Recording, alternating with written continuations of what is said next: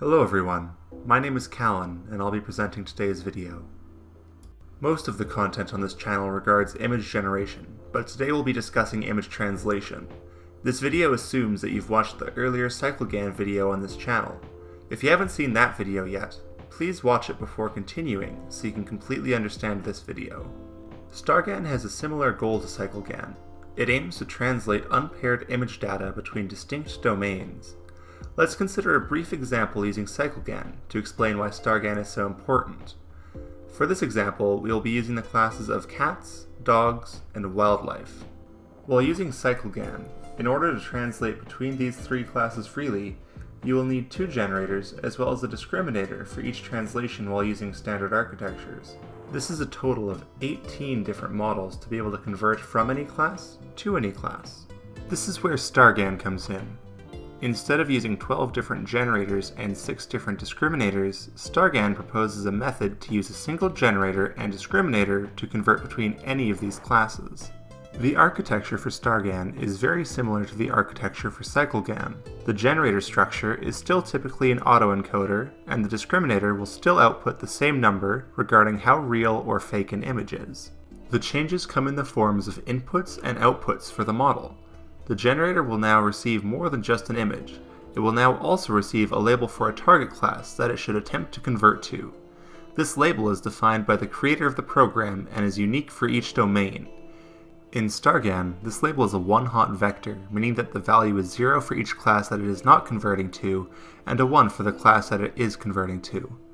The paper that suggested StarGAN incorporates this label by spatially replicating the label to the size of the image and appending it as an additional channel of the input image, in addition to the standard red, blue, and green channels. With that said, you may also incorporate the label with other techniques such as adaptive instance normalization or modulated convolutions. The discriminator also has a bit of an overhaul in StarGAN. In addition to outputting the single number as to how real or fake an image is, the discriminator is now also tasked with outputting a classification. This is in the same format as the label, though the numbers will be different according to the discriminator's discretion of how likely the image is to be a certain class. The generator now has 3 learning objectives. The first is how much the generated image looks like a real image. This is found using the discriminator's real or fake output on a generated image. The generator performs well by fooling the discriminator into believing its image is real. The second goal is how much a generated image looks like the target domain in comparison to the target label. This is found using the discriminator's classifier output compared to the original target label. Similarly to before, the generator scores well by filling the discriminator's classifier output into believing it has generated the target class. Finally, the generator will use a cycle consistency loss like StarGAN.